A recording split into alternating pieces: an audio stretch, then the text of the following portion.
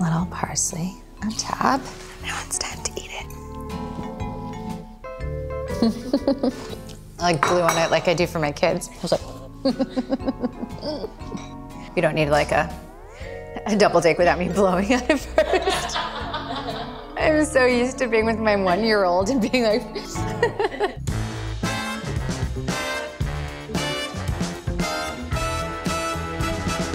and then I have to do one of those like, I'm Natalie Portman, and I am here to cook one of my favorite at-home recipes of a chickpea stew, and talking about a new film that I produced called Eating Animals, documentary about factory farming in America.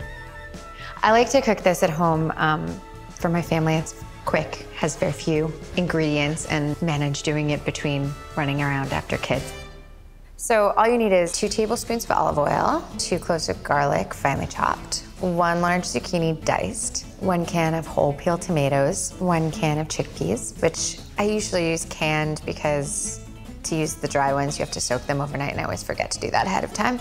But it's always better to use the dry ones. 2 teaspoons of salt, and red chili flakes to your taste, and some chopped parsley for garnish. So the pot is heated, and you just pour in your olive oil and garlic and some zucchini. Salt on. I like salt.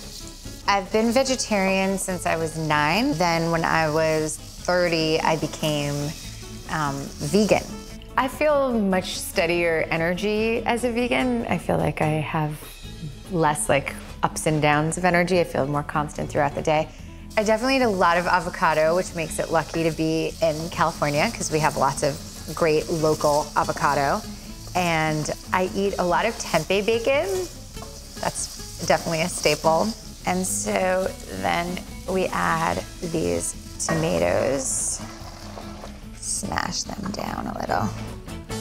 So I read Eating Animals, the book by Jonathan Safran Foer, when it came out. And so I immediately approached him about making a documentary of the book because it really impacted my life a lot and made me become a vegan. And there was just all this information about how this factory farming is affecting the environment, is affecting human health, and I didn't know about before. And so I really thought it would be great to put it in a different format for a different audience through documentary.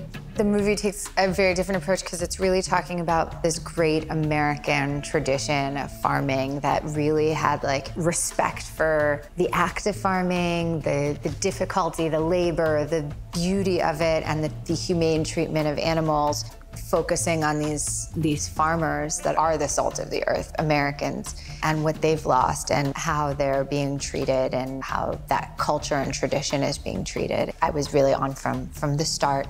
And also I narrate this one, so it's a little more personal.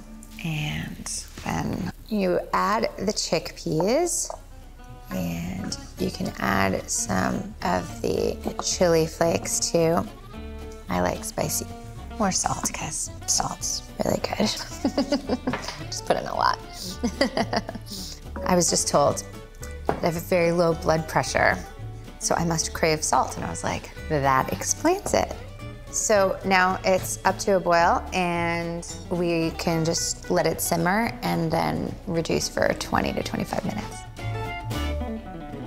Well, I think that if you ask most people if they care about environmental destruction, if they care about harm to animals, almost everyone would say yes, they care. Factory farming is the most destructive thing to the environment that humans do, and it's very harmful to animals, and it's not likely that most people will become vegan tomorrow, but even if you think about how you might be able to change the way you eat once a day or once a week, that makes a huge impact over billions of people. Now it's done, we can serve it over rice.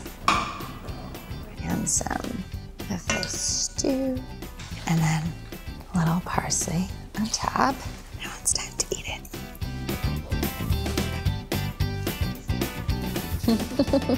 It's good.